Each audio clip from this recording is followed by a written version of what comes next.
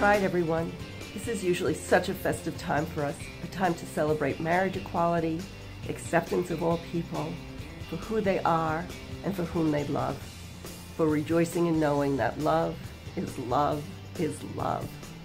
As I join with Reverend Joshua, Reverend Lynn, and Brian in this video to say that my prayers are for this virus to quickly run its course, for all humans to be supportive, kind, and loving towards each other, and for us all to be marching down Fifth Avenue in all of our regalia, sequins, glitter, and feathers next year.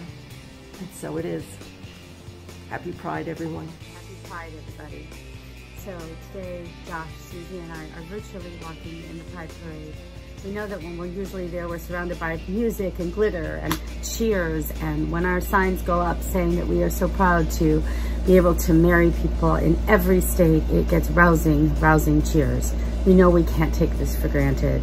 We know that we are still standing with pride for equality for everybody, for LGBTQ, Black Lives Matter, and we pray for a healthy, wonderful cure to this pandemic so that we can be together next time.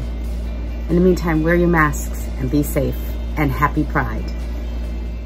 Hello, I'm Reverend Joshua Ellis. My first New York Pride Parade was in 1973. One of the entertainers that year was Bette Midler.